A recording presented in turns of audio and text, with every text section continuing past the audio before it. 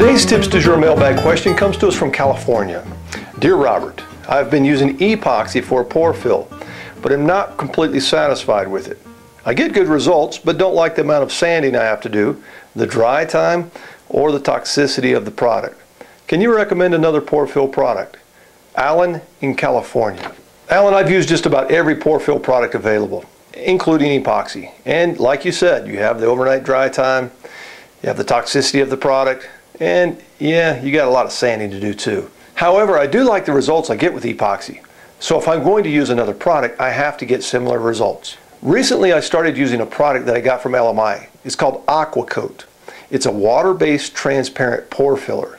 And I think it's going to solve the problems you mentioned in your email here. So let me show you how I use it. All right, Alan, here's my product. And what I've done is sanded my guitar up to 220 grit. And I've removed all of the dust from the pores. I don't want anything impeding the product from getting into the pores and filling the pores. Now, to apply it, you could use a little rubber squeegee like this. You could use a plastic Bondo type spreader, or to make it really easy, you could use just a paper towel. Just wipe it on, wipe it off. I've also made this super high-tech little spatula here out of a cutout from a spruce top, and I can just reach inside the pot of goo here and just wipe it on like that. Now, just come in like so and just work it into the grain. One of the cool things about the product is that it applies very easily. And just wipe it in there, and you can keep it really clean. So there's very little sanding required with this product. Now, it is water-based, so it's going to dry very quickly. So work in small little areas. A little bit goes a long way.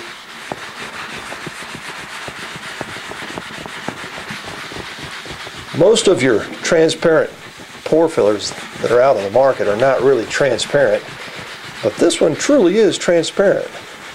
So that's another bonus. I recommend that you get it on there and wipe off your excess if you don't like the sand. And you indicated to me in your email that you don't like the sand, so I would recommend getting it back off of there as soon as possible. Any of the excess. It is also a water-based product, so if you haven't raised the grain, it probably will raise the grain just a little bit, and you can sand that out later. Notice how I'm kind of working across the grain in circles, trying to work it into the pores. And then don't forget to wipe off the excess so you don't have a lot of sanding to do. And there you have it.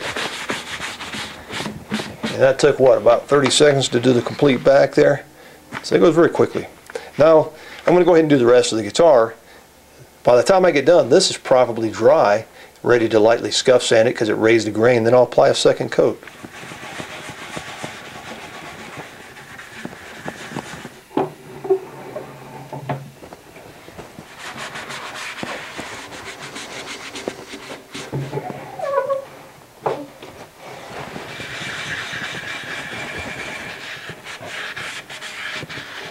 So by the time I got pore fill on the entire guitar, the back is already dry.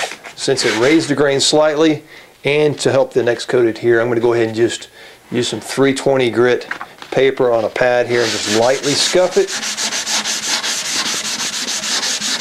And since you can wipe this thing almost completely clean when you're applying it, there's really not much sanding to do at all. So just a light scuffing there, that puts the grain back down, and then I would clean the dust out of the pores because there's still some pores in there, so I'd probably take it to my air hose, blow all that out, and then apply a second coat.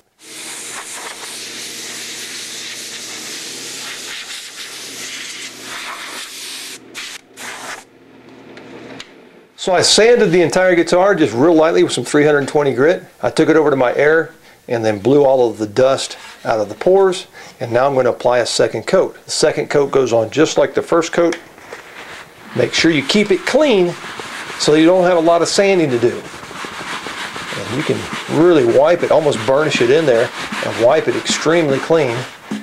And what I'm going to do is apply this coat, lightly sand it again, remove the dust, and then do a third coat.